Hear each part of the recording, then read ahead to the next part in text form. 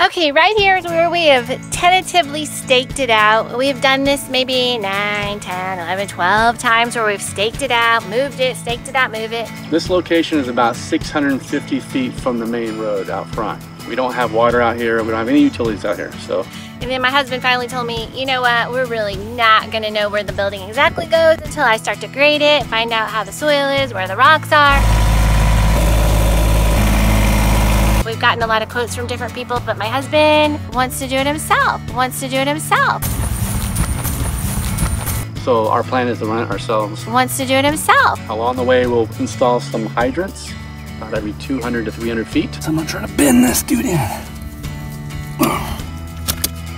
And once the water gets here, we'll enter the building probably on the far side. We're gonna come up underneath the footers, into the building, into an inside wall, and install the water there. Water we gotta get installed. We gotta get the electric run. We're gonna put that underground from a pole. So this whole project will take a little bit longer. Oh, that's life. Take what comes along the way. Here we are, digging the ditch.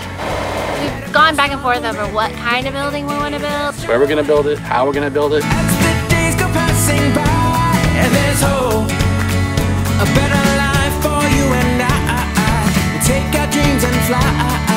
Together we can try. That's life. We'll have to show you our chicken coop because it's a lot like that. He's designed a larger version of this. But this is about, I think, about an 8x8. But it's gonna be super cool. 16-foot ceilings, windows, mono-slope roof. And so we're very, very excited about this process and what it's gonna mean to our family. I love you too! Oh, that's life. Take what comes along the way. That's love. Let it grow stronger every day. There's joy.